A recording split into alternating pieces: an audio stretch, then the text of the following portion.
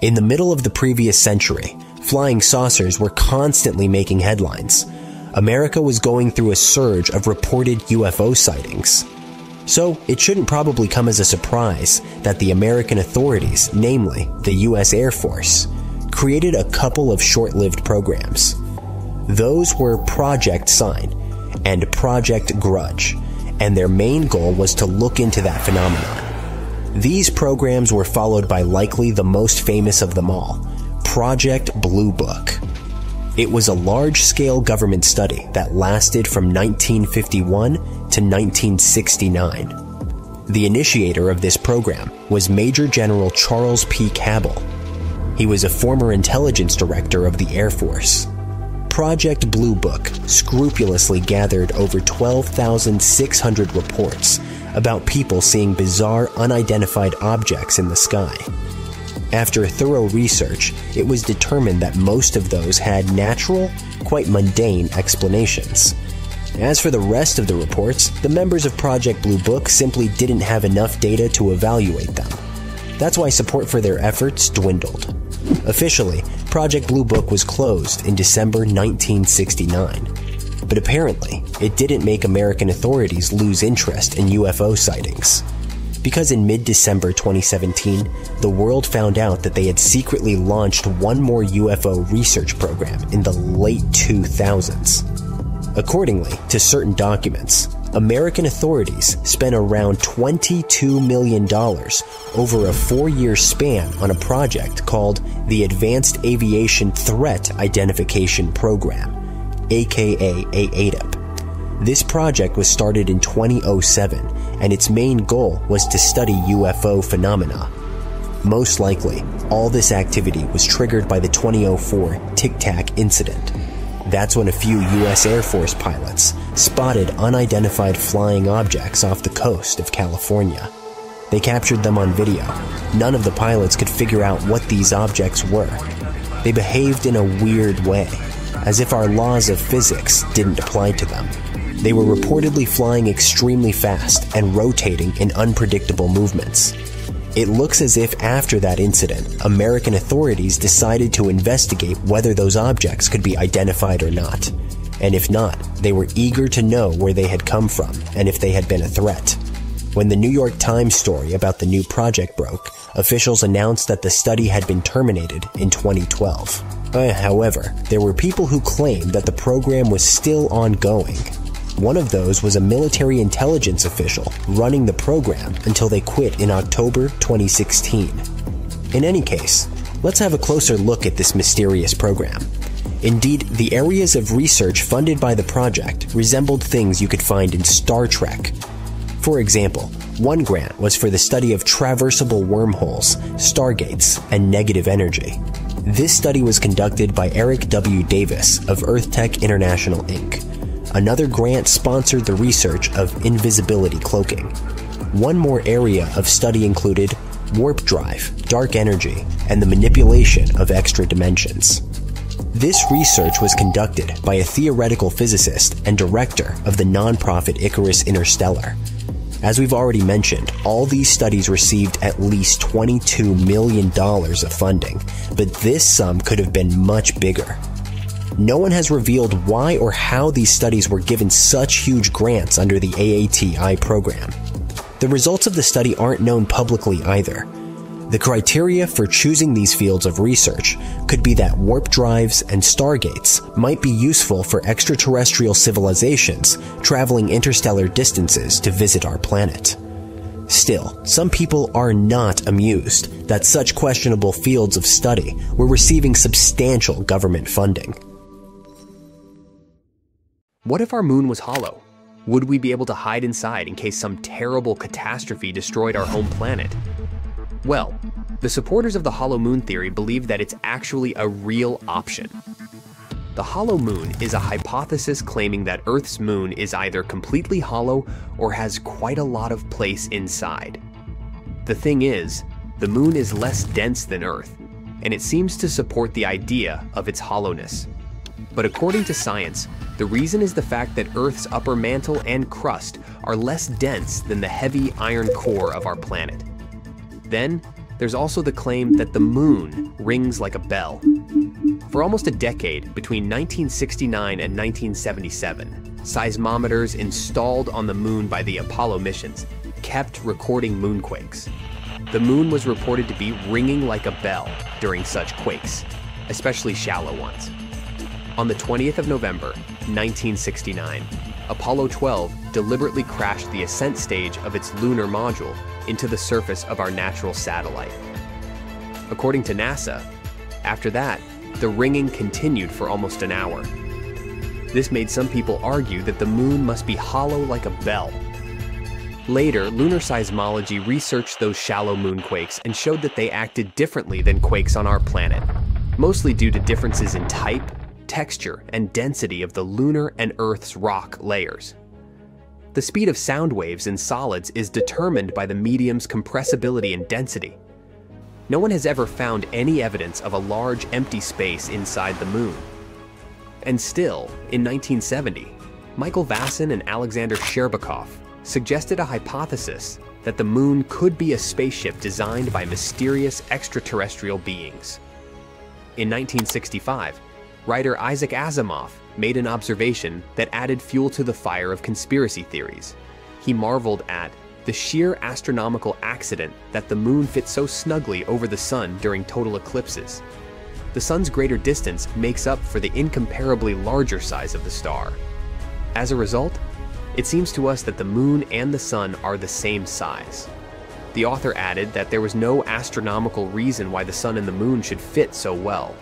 So since the 1970s, conspiracy theorists have been quoting Asimov's words about solar eclipses as evidence of the artificial origin of the moon. Mainstream astronomers disagree with such an interpretation, saying that the angular diameters of the moon and the sun don't perfectly match during eclipses. They vary by several percent over time. Many other pieces of evidence confirm that the moon is a solid body that formed after a planetoid crashed into Earth. In the past, scientists thought that the moon appeared after our rapidly spinning planet got rid of a good chunk of its mass. This idea was suggested in 1879 by George Darwin, the son of the very Charles Darwin, the famous biologist. This theory remained popular until the Apollo missions. Then, in 1925, Austrian geologist Otto Ampferer offered another idea, that Earth and the moon could have formed together from a primordial accretion disk, a rotating disk of dense gas and dust surrounding a young, newly formed star, and used to be a double system. The third theory stated that the moon could have once been a planetoid caught by the gravity of our planet. The modern explanation usually involves the giant impact hypothesis. According to it, a Mars-sized space body hit Earth and created a debris ring around our planet. In the end, this ring gathered into a single natural satellite, our moon. But getting back to the hollow moon theory, at the moment, there's no scientific evidence to support this hypothesis. Seismic observations and other data indicate that the moon has a solid interior with several layers, a thin crust, quite extensive mantle, and a dense core. These days, the idea of the hollow moon is considered to be a conspiracy theory. Technological progress does not stand still, and over the past decade, the resolution of images of the lunar surface has improved greatly. Many pits have been discovered on the surface, and some of them are really impressive in size. The largest are hundreds of feet deep. However, technology is not yet advanced enough for us to study the bottom of such pits in detail. That's why a recent discovery is surprising. It turns out that huge pits can extend deep into the rock of the moon. It's a groundbreaking discovery. Let's figure out why. So look at this giant underground cave. Leonardo Carrere and Lorenzo Bruzone from the University of Trento were thrilled to finally confirm the existence of such structures on the moon. They analyzed images taken by the mini RF instrument on board the Lunar Reconnaissance Orbiter in 2010. The original images didn't have excellent resolution, so the authors had to do a huge amount of work, using modern data analysis and modeling techniques. But first things first, why does it all matter so much? Well, instead of building homes on the surface of the moon, we might be able to live inside these natural caves. They could offer protection from dangerous things like harmful space radiation, extreme temperature swings, and even meteorites. According to planetary geologist Wes Patterson from Johns Hopkins, even though we'd still have to bring materials from Earth to make those caves habitable, using them would be a lot easier and cheaper than building bases on the surface. Based on the collected data, the cave is about 150 feet wide and up to 260 feet long, which is just a bit smaller than a football field. It's located in a deep pit called the Mare Tranquillitatis Pit, which likely formed when an ancient lava tube collapsed. Although the moon has no active volcanoes today, billions of years ago, its surface was covered with lava that flowed through valleys, carving out these tubes below the surface. Over time, some of the lava tubes became unstable and collapsed, creating pits like the one in question. NASA's Lunar Reconnaissance Orbiter, LRO, has already found more than 200 of such pits on the moon. It means there could be hundreds of hidden caves waiting to be explored on our satellite. When publishing their findings in Nature Astronomy, the researchers suggested that the caves could offer future astronauts a safe place to live and work, protecting them from the moon's extreme conditions. And extreme they are. One of the biggest challenges of living on the moon is its temperatures. The lunar surface gets extremely hot during the day, reaching about 250 degrees Fahrenheit, and then the temperature drops below minus 200 degrees Fahrenheit at night.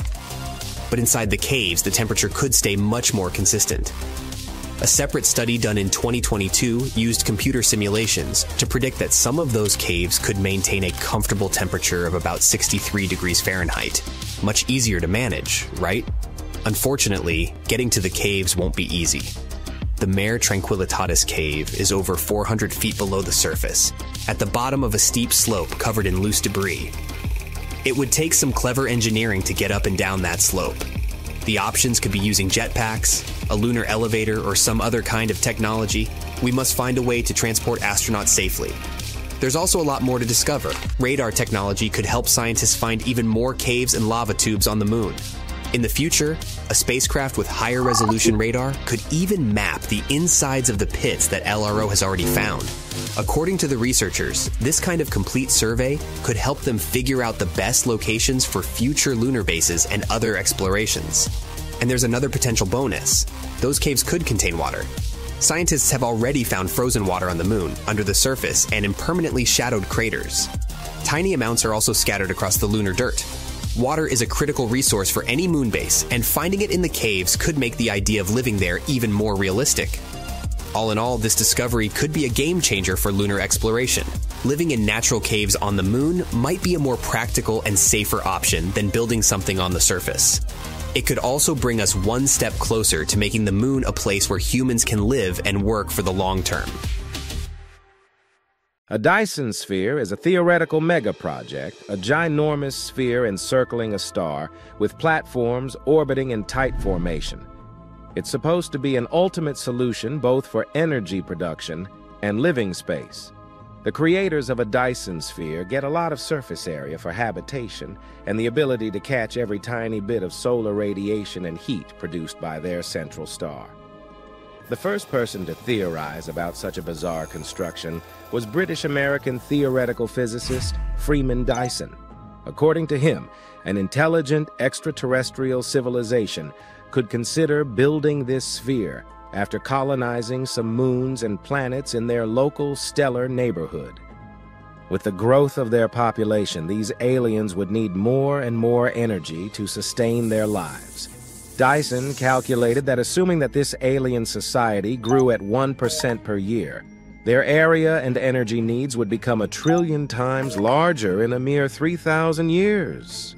And if their solar system contained a space body similar in size to Jupiter, they could take it apart and spread its mass in a spherical shell by building a structure at twice the distance between our planet and the Sun. This amount of material would be sufficient to build a huge number of orbiting platforms. Each of them could be 6 to 10 feet thick, which would basically allow this civilization to live on their star-facing surfaces. A shell this thick could be comfortably habitable and capable of holding all the equipment needed for using solar radiation without falling onto the star from the inside. But after absorbing all this solar energy, the sphere would have to re-radiate it. Otherwise, the energy would build up, eventually causing the construction to melt. It means that the light of a star wrapped in a Dyson sphere would look dimmed or even completely darkened, depending on how dense the platforms orbiting it were. At the same time, it would glow unusually bright in infrared wavelengths invisible to the unaided eye. Because of this infrared radiation, Dyson spheres are classified as a type of technosignature. It's a sign of activity that astronomers can use to discover intelligent life forms in the universe. Some Earth-based researchers have infrared maps of the night sky they examine in hopes of spotting Dyson spheres. So far, no one has ever found one. However, one study has selected several Dyson sphere candidates. Its authors have processed large amounts of information using a special data pipeline for combining and analyzing information. One of the main search criteria is the detection of excessive infrared radiation. At the same time, it's important to distinguish this radiation from that emitted by natural objects. After a complicated filtering of millions of objects, the researchers identified 7 potential Dyson spheres. Sure, further analysis is needed to determine their nature. To do this, scientists want to use optical spectroscopy, which may reveal more details about these objects and their origins. At the same time, the researchers admit that these candidate Dyson spheres might have other explanations. For example, they could be debris disks or protoplanetary disks of young stars. Only more research can show whether we can find traces of other civilizations among star systems. For now, it's still an open question.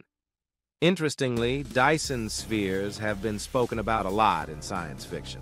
As far back as 1937, a novel called Star Maker by Olaf Stapledon described systems in one particular galaxy that were surrounded by a gauze of light traps, which focused solar energy for intelligent use.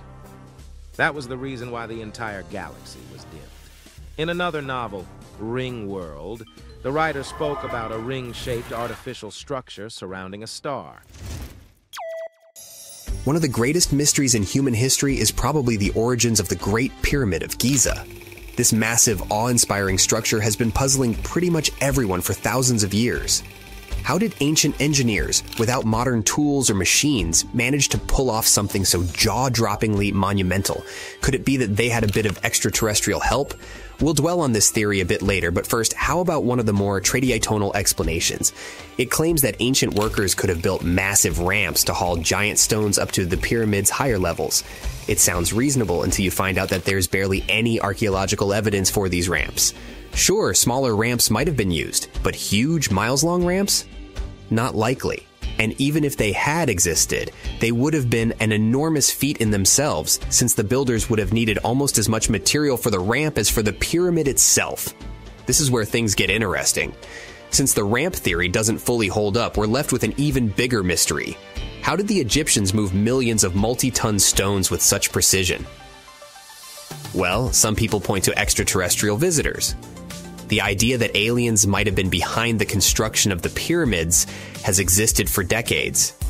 According to this theory, the pyramids were just too advanced for humans to have built on their own.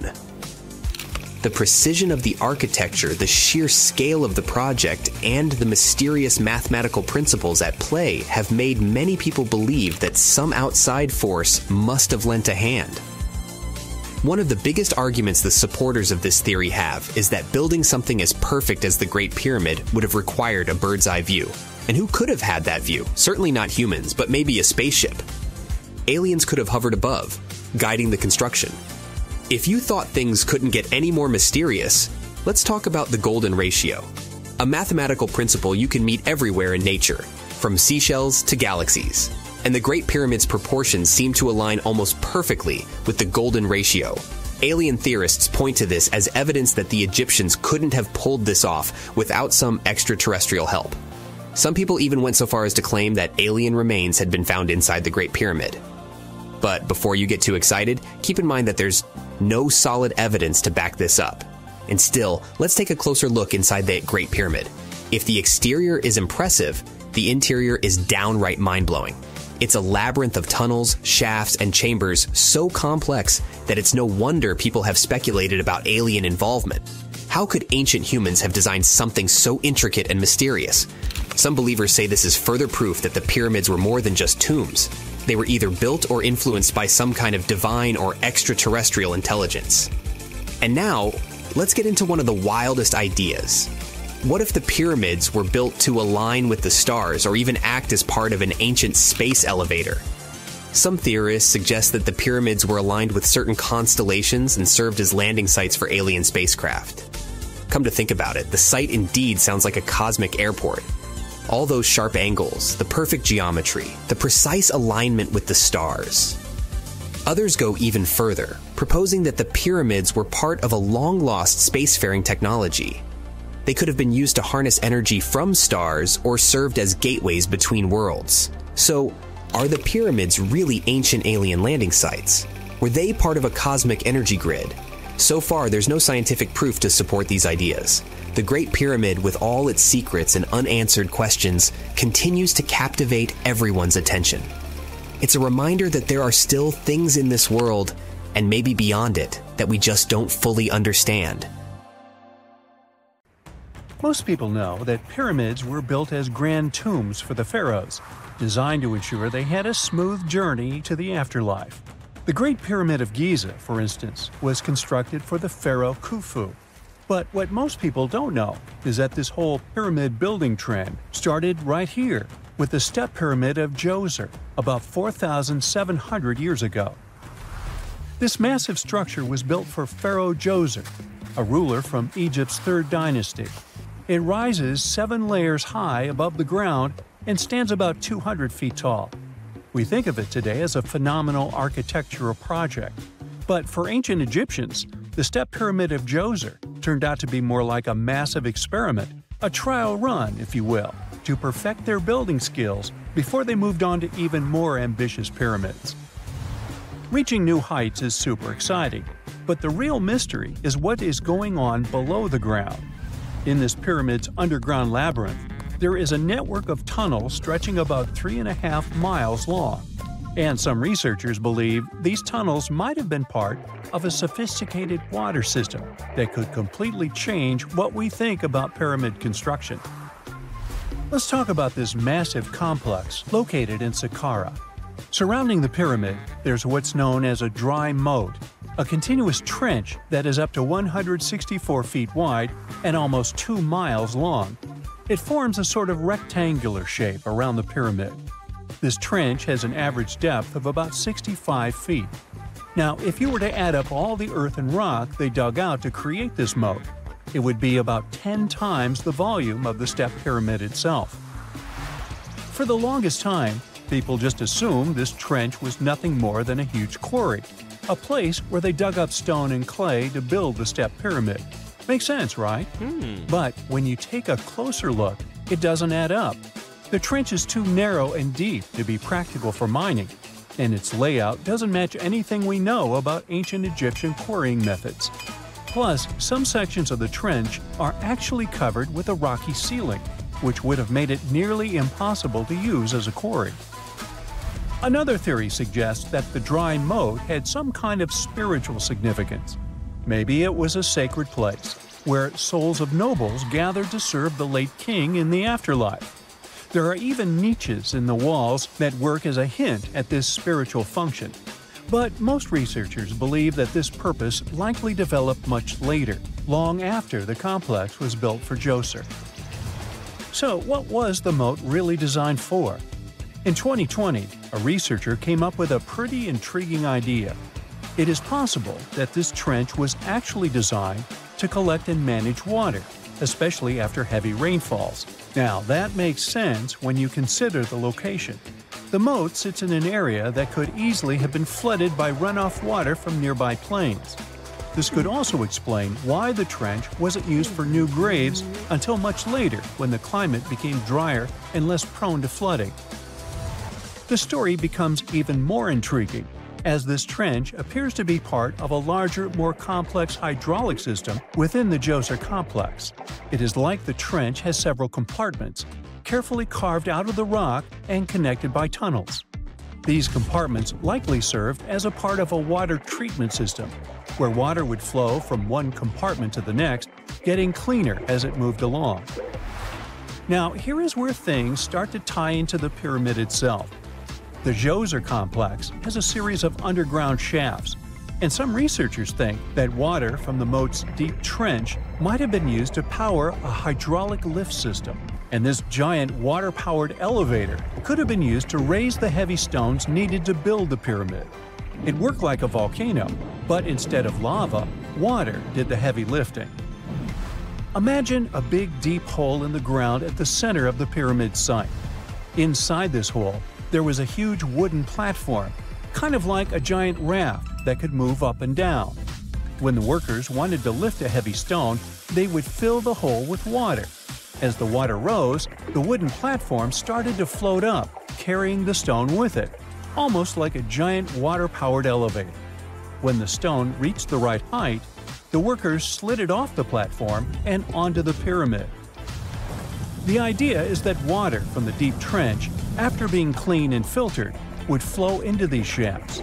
A massive float, possibly made of wood, would then rise as the water filled the shaft, lifting the stones up to where they were needed for construction.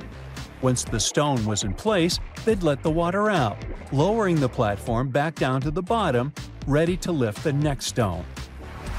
This fancy hydraulic lift system could have been a game changer, making the whole building process a lot faster and more efficient without using a lot of workforce. It is like the ancient Egyptians were already embracing the whole idea of work smarter, not harder. But of course, not everyone is on board with this theory. Some experts argue that the area where the step pyramid of Djoser was built couldn't have held enough water from occasional rains to maintain such a fancy hydraulic system. The main theory suggests that, in the past, there might have been some kind of lake nearby that would have filled up after a period of rain, and this lake could have supplied water to the complex's hydraulic system. But there is no mention of such a lake in any ancient Egyptian writings, so it might be more of a what-if situation than a reality. And then there's the issue of the hard work itself. Remember when I said this method could have allowed the ancient builders to raise stones with far less effort? Well, that might not be entirely true. According to some experts, just building this hydraulic device would have required a lot more heavy work than simply moving the stone blocks using good old-fashioned manpower. And let's not forget, the step pyramid of Djoser is like a baby pyramid compared to those that came later. The stones used for Djoser's pyramid weighed, on average, about 660 pounds each, which is nothing compared to the more than 2.5-ton blocks used later for the pyramid of Chephren. If this cool water lift theory gets completely ruled out, we still need to explain how this pyramid was built in the first place. To answer that, we need to rewind a bit and talk about the original plans. See, before Djoser's tomb became a pyramid, the idea was to construct a simple mastaba. This type of tomb was pretty common in earlier periods, a flat-roofed, rectangular structure with sloping sides. But after the original mastaba was finished, they decided to expand it a bit by adding more layers on top. And then they added even more layers, until the construction reached 6 distinctive steps, each one smaller than the previous. And they probably did all this by raising those heavy stones using ramps, not a water-powered elevator. There is still so much we don't know about the step pyramid of Djoser. More research is definitely needed to fully understand how this system worked, or if it even existed at all. But the idea of using water to help build the pyramid adds a whole new layer to our understanding of ancient Egyptian engineering. It's a powerful reminder of just how clever and resourceful those builders were, using the natural landscape and the power of water to create one of the most iconic monuments in history. We know that the ancient Egyptians were talented enough to build something as grand as the pyramids, but were they also smart enough to measure the speed of light? There's a theory circulating online that says exactly that. If you look at these two numbers, you'll see that they match completely. The first one is the speed of light in a vacuum measured in meters, and the second one is the latitude of the Great Pyramid of Giza. So, was it done on purpose, or is it just a coincidence? Well, happily, we can tell you that it's actually just a coincidence, not another conspiracy thingy. The Great Pyramid is just one of the many places in the world that share the same latitude. And more importantly, even if the ancient Egyptians had somehow measured the speed of light and chosen to keep it a secret from the rest of the world, they wouldn't have used meters to put it down. Meters were only defined at the end of the 18th century. The builders of the pyramids used a different unit of measure called cubits. 1 cubit is equal to 1.5 feet. Cubit was based on the length of the arm from the elbow to the tip of the middle finger, and it became popular in the ancient world. So if they wanted to impress the rest of the world and set the pyramids at a point that matched the speed of light in cubits, they would have to build their iconic constructions somewhere in Europe. And then the Danish astronomer who first measured the speed of light in 1676 would have been really upset to know that someone had done it centuries before him. So, although they were ahead of their time in many aspects, the ancient Egyptians never measured the speed of light or used longitude and latitude to map their locations. The base of the Great Pyramid of Giza might seem like a perfect square, but it's actually an 8-sided structure, not 4-sided. Each of its 4 sides has a subtle concave indentation that splits it evenly from base to tip. The official version is that a British pilot was the first to notice it in 1940 while flying over the pyramid. He took a photograph that showed shadows highlighting these indentations. Some people think these lines are only visible from above and can best be seen at dawn and dusk during the spring and autumn equinoxes. This has led to a freaky theory that the ancient Egyptians might have designed the pyramids to communicate with something looking at them from above. Now, the Great Pyramid is one of only 3 pyramids that used to have a swivel door. It weighed around 20 tons, but they could still easily open it from the inside. Its precise fit made it nearly invisible from the outside, with no visible latch or handle. There were only slight variations in the exterior stone that gave out an opening. The other 2 pyramids with similar doors belonged to Khufu's father and grandfather. The Great Pyramid also has a hidden void at least 100 feet long that was only found in 2017.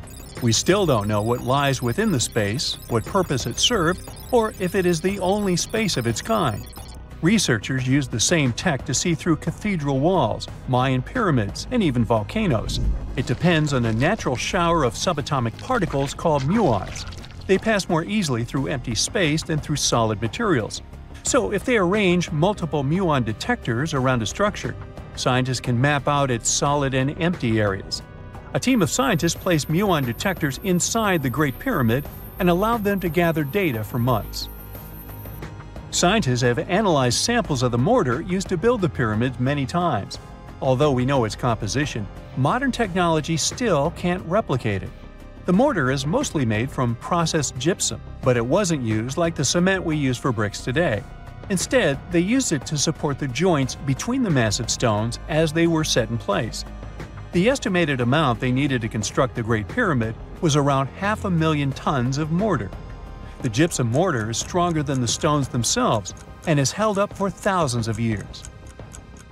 Now, all 4 sides of the Great Pyramid are aligned with the cardinal points – north, south, east, and west. According to geologist and engineer Glenn Dash, the alignment is accurate to within 4 minutes of arc, or 1/15th of a degree. The architects managed to achieve this without modern tools like drones, blueprints, or computers. Many researchers try to explain this construction miracle. Maybe they used the pole star or the sun's shadow. Dash recently proposed a new, simpler idea. The Egyptians might have used the autumnal equinox to align the pyramids. It happens twice a year when the Earth's equator passes through the center of the sun's disk, making day and night nearly equal in length. To test his theory, Dash conducted an experiment on the 22nd of September 2016, the first day of the fall equinox. He used a special rod the Egyptians had to cast a shadow and tracked its tip at regular intervals, forming a smooth curve. By connecting 2 points of the curve with a taut string, He created an almost perfect east-west line. Dash noted that on the equinox, the shadow's tip runs in a straight line, nearly perfectly east-west, and with a slight counterclockwise error. There's a similar error in the pyramids. Although his experiment was conducted in Connecticut, Dash believes that the same method would work in Egypt. All the ancient Egyptians needed was a clear, sunny day. They could determine the fall equinox by counting 91 days from the summer solstice. But they left us few clues, and no engineering documents or architectural plans have been found that explain their methods. So they might have mapped shadows, but it's not definite. Now, scientists have long wondered how heavy stone blocks were carried to the pyramid sites, and they might finally have an answer. A research team from the University of North Carolina, Wilmington, has discovered that 31 pyramids are likely to have been built along a long-lost ancient branch of the River Nile. It's now hidden under desert and farmland. For many years, archaeologists have thought that ancient Egyptians must have used a nearby waterway to transport materials, equipment, people, and whatever else they needed to build the pyramids on the river.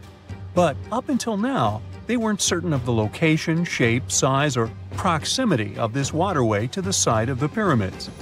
The group of researchers used radar satellite imagery, historical maps, geophysical surveys, and sediment coring to map the river branch. They believe it was buried by a major drought and sandstorms thousands of years ago. The team managed to go below the sand surface and get images of some hidden features thanks to radar technology. They found hidden rivers and ancient structures running at the foothills of where most of the ancient Egyptian pyramids lie. The discovery of this extinct river branch helps explain the high pyramid density between Giza and Lisht, in what is now an inhospitable area of the Sahara Desert. Now, Egypt isn't the only country with the most pyramids in the world. The champion's title here goes to its southern neighbor, Sudan. It has between 200 and 255 pyramids, compared to Egypt's measly 138. They were built by members of the Kingdom of Kush, an ancient civilization that ruled the lands along the Nile River many years ago. They started erecting pyramids around 500 years after the Egyptians had stopped doing it. Their pyramids are much smaller than the Egyptian ones, but were built for the same purposes. Archaeologists are still working to find out how the pyramids in the Sudan were built, how long it took to complete them, and what happened to their society. If there's a question that still baffles archaeologists to this day, it's this one. How did the ancient Egyptians build those magnificent pyramids? As far as we know today, their resources were quite limited, especially in terms of tools and building materials. We still don't have a fully satisfying answer, but hey, we've got some pretty amazing theories worth considering. The leading contender among these theories involves the clever Egyptians employing a sneaky strategy. Now picture this. They constructed a slanted and curving mound made of bricks, earth, and sand encircling the pyramid to be. As the pyramid grew taller and taller, they simply increased the height and length of this wacky structure. It's like they were playing an ancient game of Jenga. Now, how did they get those massive stone blocks up there? Well, according to the legendary ancient Greek historian Herodotus, they used sleds, rollers, and levers. It sounds like they turned construction into a supersized game of tug-of-war. And guess what? Herodotus also claimed that the Great Pyramid, you know, the one from Giza, the granddaddy of them all, took a whopping 20 years to build. There's more. Herodotus also dropped a mind-boggling number on us. 100,000 men were supposedly involved in this pyramid extravaganza. Did they hire the entire Egyptian population? Well, it might not be as far-fetched as it sounds. These men were probably mostly farmers, so they probably focused on the pyramids when there wasn't much work to be done in the fields. You know, like during the flood season of the Nile River. Obviously, specialists in the archaeological community had something to add to this theory. By the late 20th century, they discovered some evidence that suggests the workforce might have been smaller and more permanent than previously thought. Instead of a massive army of 100,000 pyramid builders, they proposed that a modest crew of around 20,000 workers, accompanied by support personnel like bakers, physicians, and even spiritual leaders, could have gotten the job done. There was also this theory that claimed that the pyramids were actually built from the top downward. It suggested that these colossal structures were nothing more than isolated hills used as quarries. The stones were supposedly drawn from these hills, and over time, competing engineers took charge and transformed them into the iconic pyramids we know today. Now, before you dismiss this theory as a wild fantasy, some folks thought it wasn't completely crazy. After all, there are instances where isolated hills exist, so maybe this theory had a tiny glimmer of truth. Whether it involved ramp building or ingenious work schedules, one thing is clear. Those pyramids have definitely left their mark on history and on our imaginations. Now, speaking of ancient Egyptian mysteries, there's this gigantic unfinished obelisk sitting in ancient Egypt, and scientists are trying to figure out how it was shaped. Now, some people suggest that our industrious ancestors used handheld pounders to get the job done. One expert has a different take on the matter, though.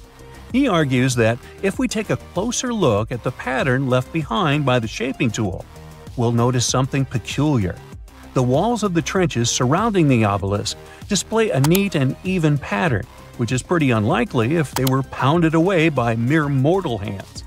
According to this expert, those horizontal striations are usually the result of a tool that takes breaks while removing material, leaving its mark on the surface. But wait, there's more. Imagine the tool being rocked back and forth against the trench walls, clearing away the waste to keep the trench from narrowing. Well, in that case, the tool might have left some funky horizontal striations where it was pressed against the sidewall. This sounds like some fancy technology at play, don't you think? And guess what? The dynastic Egyptians probably didn't have access to that kind of know-how. Another famous Egyptologist from way back also uncovered a bunch of core drills during his adventures. Although the actual drill bits are missing, his collection houses these particular core remnants made of limestone, alabaster, and even granite. These constructions aren't the only amazing thing the ancient Egyptians left behind, though. As it turns out, the Egyptians were the genius minds behind the creation of the handheld mirror. Yeah, that little mirror you use every day to check yourself out. But here's the twist. These mirrors are like pieces of art.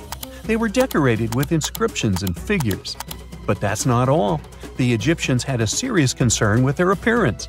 They knew the importance of personal hygiene and looking fabulous.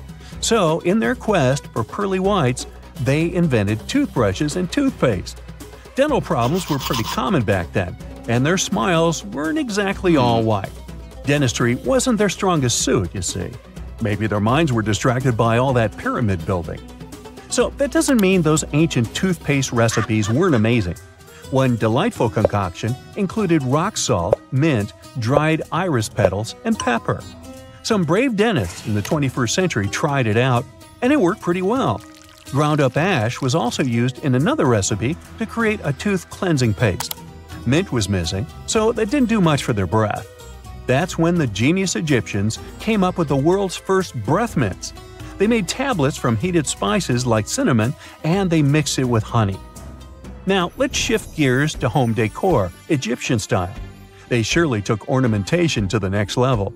While the concept of decorating furniture started in Mesopotamia, the Egyptians cranked it up a notch. They went all out with different colors of ink and even developed various weights of paper. Oh, and let's not forget about those cute little area rugs we all have in our homes today. Guess who came up with the idea? Yep, the Egyptians. They used the versatile papyrus plant to make those cozy rugs. And speaking of trends, the Egyptians loved their knickknacks. They had an assortment of small figurines in the shapes of cats, dogs, and people. These statues were made from various materials, like simple sun-dried mud to the ultimate bling of gold. It all depended on how loaded you were. The Egyptians were also all about farming, and they knew that clean water was crucial for their crops and animals. That's why they came up with some nifty inventions and techniques to make sure their land was fertile and their plants were happy. First off, they had the genius idea of using ox-drawn plows. They had two types of plows, heavy and light. The heavy plow would strut its stuff, cutting deep furrows in the soil, while the lighter plow followed behind, fluffing up the earth. But they didn't stop there.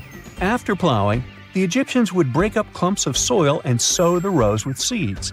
To give those seeds a good old squish into the furrows, they'd march their livestock across the field, effectively closing up the furrows. But hey, all that hard work would be pointless if their seeds were as dry as the Sahara. That's where irrigation comes into play. The Egyptians were so good at it that other cultures, like the Greeks and Romans, couldn't help but copy their techniques. Now let's switch gears and talk about the marvelous architecture of ancient Egypt. These folks weren't just skilled farmers, they were also architectural maestros. They built these fancy canals to carry water to farms and villages, and boy, did they know how to make those canals look pretty. Just imagine strolling along a canal lined with ornate structures. The pharaoh Ramesses the Great was quite the overachiever when it came to construction. One of his mind-blowing creations was the construction located at Abu Simbel. This building was designed so that twice a year, the sun would shine directly into it and illuminate the statues of Ramesses. And let's not forget about the corbelled arch. Without this architectural gem, we'd be missing out on some mind-boggling structures like the Great Pyramid. The Egyptians knew how to make things stand tall and proud, thanks to their engineering and construction wizardry. They built grand halls and inner sanctums that make your jaw drop, and some of these temples doubled as astronomical observatories. Venus is often called Earth's evil twin. The thing is, this world once started off quite similar to our home planet. But later, something went wrong. These days, the two planets are relatively close and similar in size. But Venus's atmosphere is very different from that on our planet, all thanks to a runaway greenhouse effect that has been going on for a long time.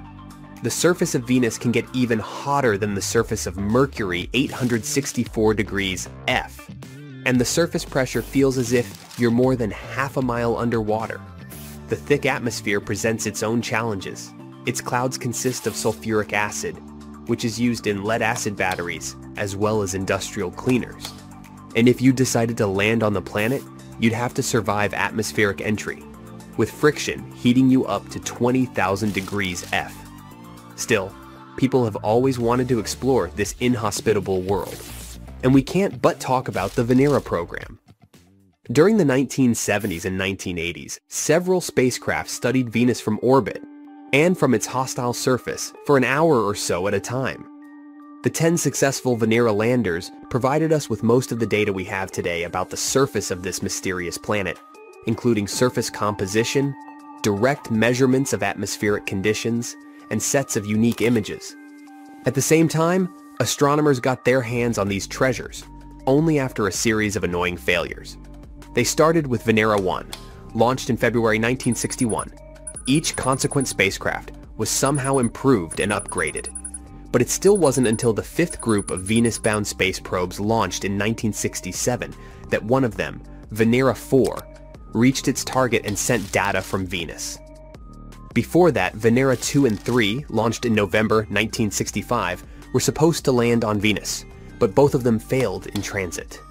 11-foot-tall Venera 4 was a hefty thing. Its bottom lander was a bunch of instruments and a battery wrapped up in a pressure shell equipped with a parachute.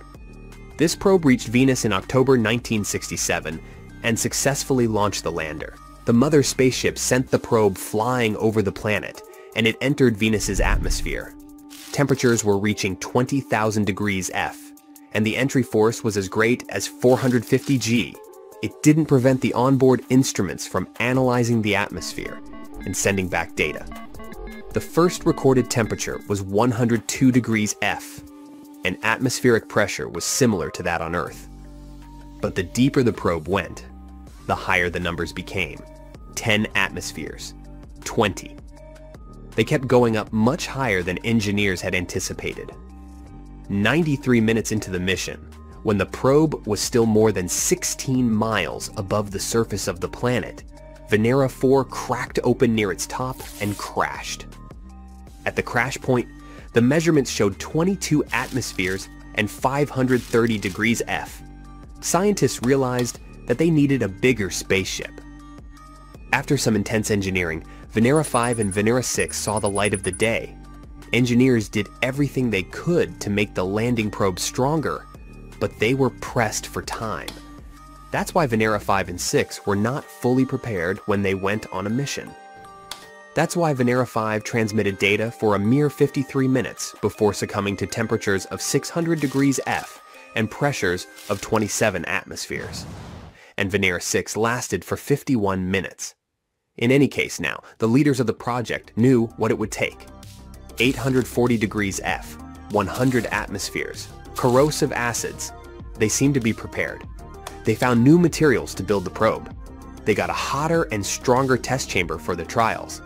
They modified the parachute to make the lander fall faster so that the probe could spend as much time on the surface as possible.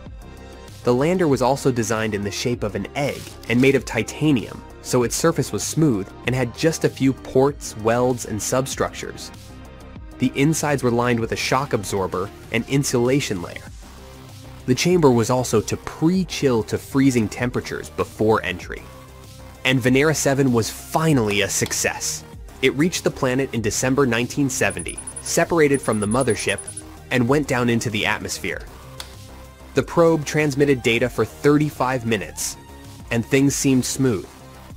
But then, its chute melted, and the probe dropped like a rock, hitting the ground at 35 miles per hour and bouncing. Then, a second after the landing, the signal was abruptly cut. It looked like the probe crashed to bits. Shockingly, a few months later, while looking through all the data they managed to get, engineers rediscovered the signal. It was super weak and lost amidst the noise. Apparently, when Venera 7 bounced, it misaligned the antenna. The probe rested on its side, which weakened the signal to 1 or 3% of its initial strength.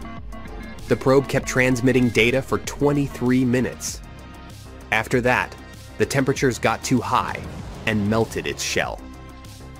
Venera 8, launched in 1972, had a similar design and experienced a similar fate. Venera 9 and 10 were a new generation of probes. They could send back black and white photos.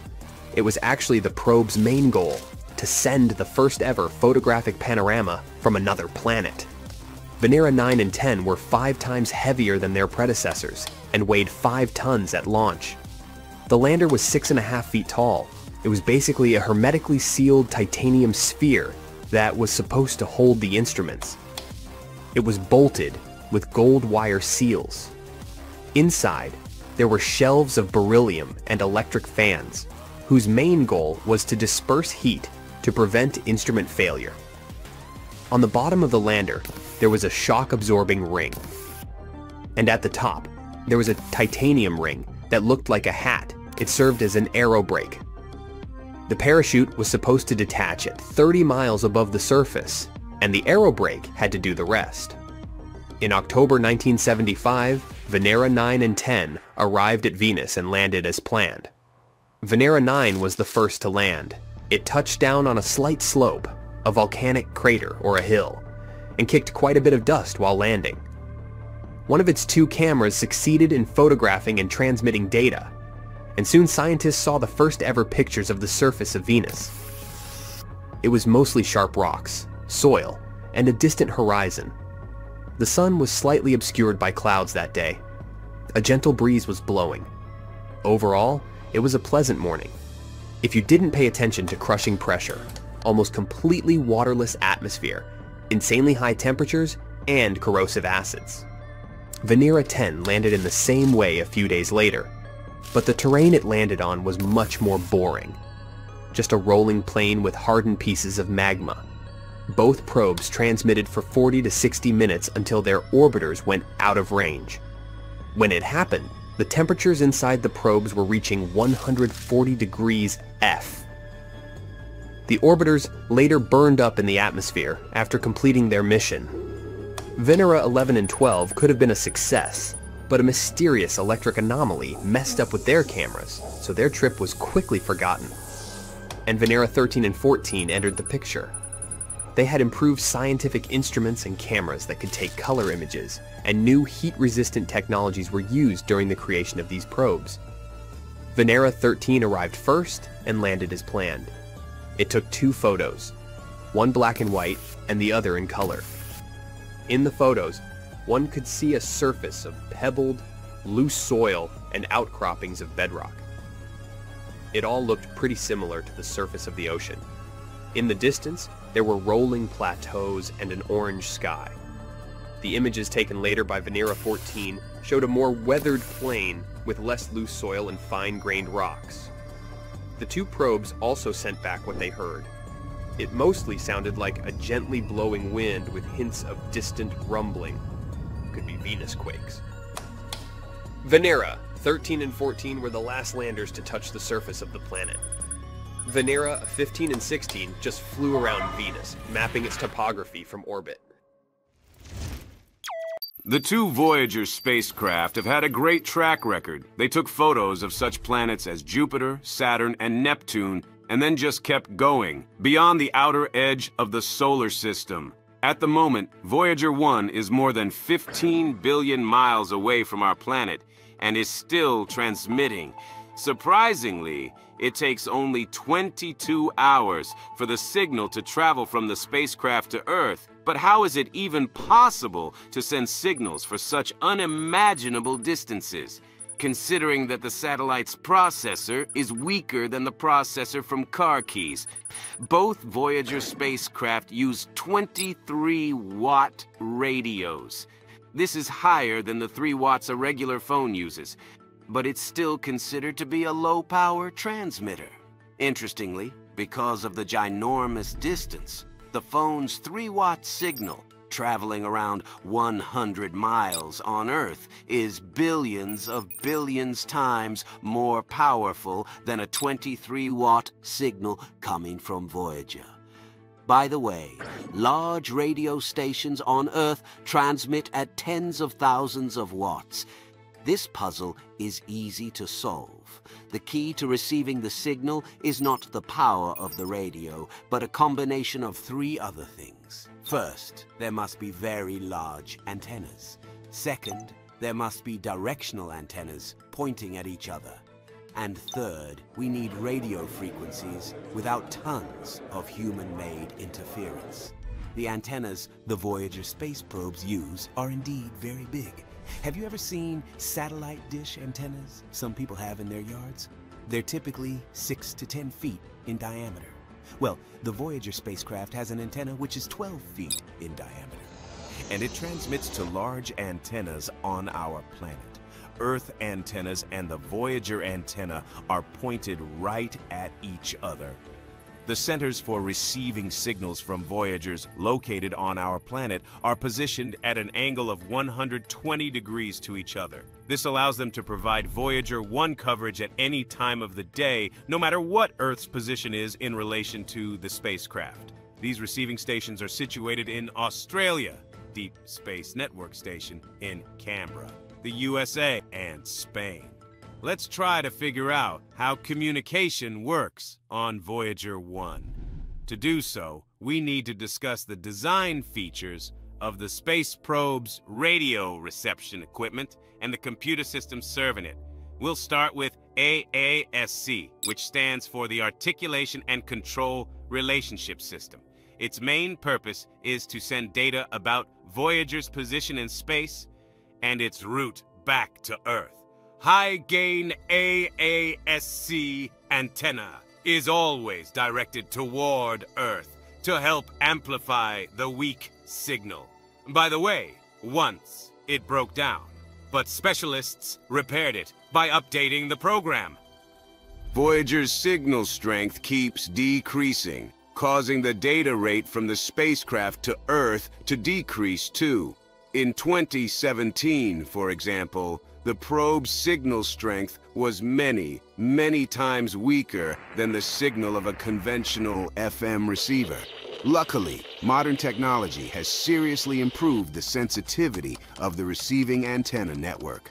The increase in signal gain is achieved by capturing the signal from Voyager by a station on Earth to provide stable communication between the probe and Earth. The wave frequency should equal 2114 MHz.